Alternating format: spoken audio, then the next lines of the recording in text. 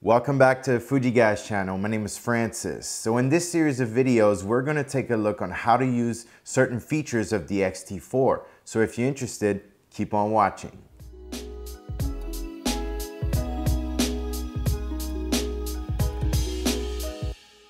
All right, so let's take a look on how to adjust your autofocus points. So let's go into menus. And then first thing I want to do is go to AF, MF. And then personally, I like to have all 425 focusing points on.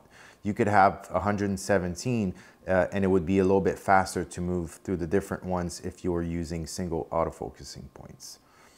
Okay, so now if I want to resize my focus point, I can just click on the joystick and then I will be able to resize it.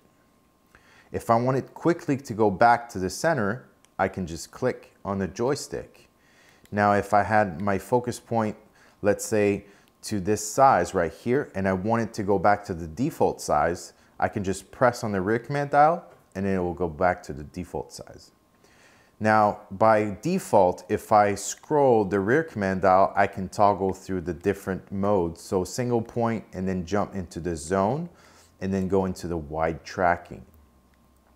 If I didn't want that, I would simply want to rotate and go through the different size of single points, for example, I could go into the menu and then go to AF mode and change from all to single points.